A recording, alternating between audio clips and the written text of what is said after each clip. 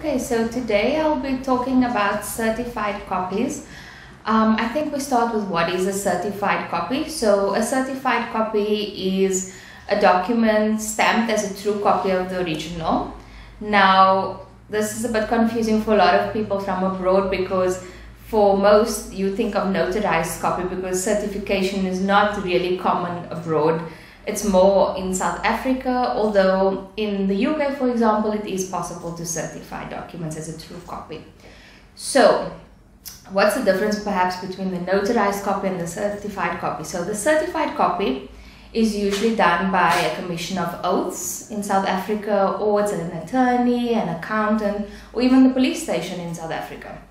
These documents, when certified, are valid for 3 months from the date of certification, whereas the notarized copy doesn't really expire.